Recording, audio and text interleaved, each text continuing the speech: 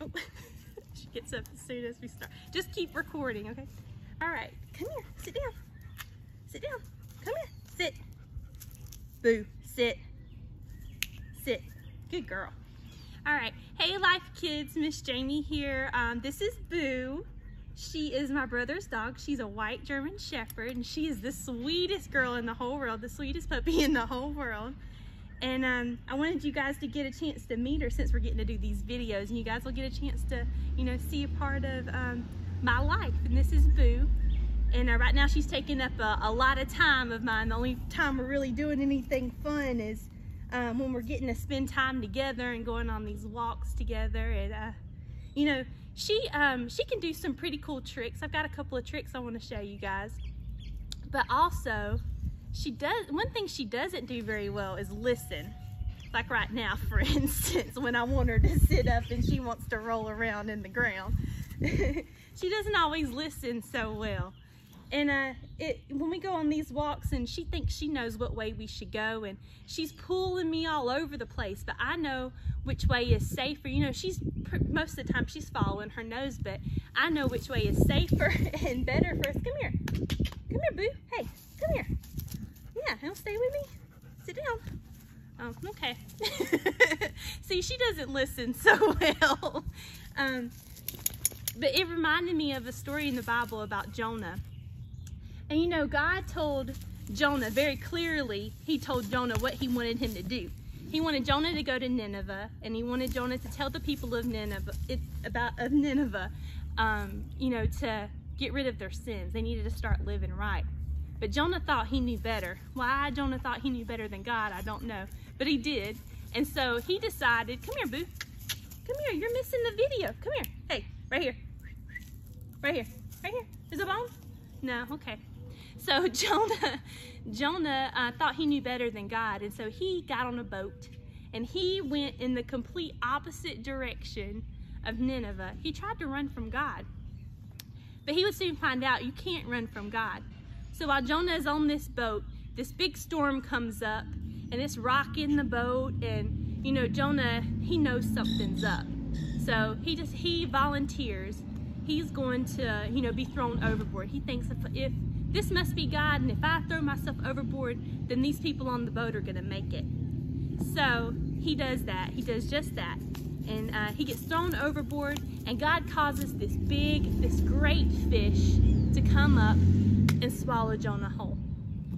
And so Jonah is in the belly of this great fish for 3 days because he didn't listen to God. Should have listened to God.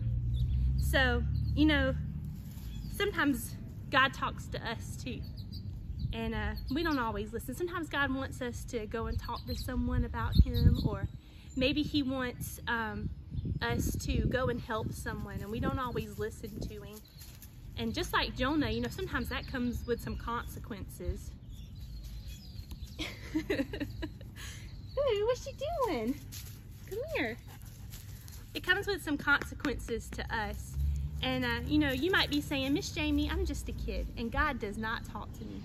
But you know that God used kids all throughout the Bible to do great things. There were kids that were kings and kids that defeated giants. And, you know, God can use us to do great things, too. Here she comes again. And she's going to stand between me and you this whole time. So God can use us to do things too. And it makes me, you know, whenever you are reading God's word, he can talk to us through his word. Sometimes he talks to us aloud like he did to Jonah. You know, my dad, he would say it this way, Jonah, like God sounded like that when he talked to Jonah. And I don't know if that's necessarily true, but it's fun to do. And God can talk to us aloud like that, or he can talk to us through his word. And we can read scriptures in the Bible like this one that I'm going to read you guys today. It's in Psalm 119. It's verse 105.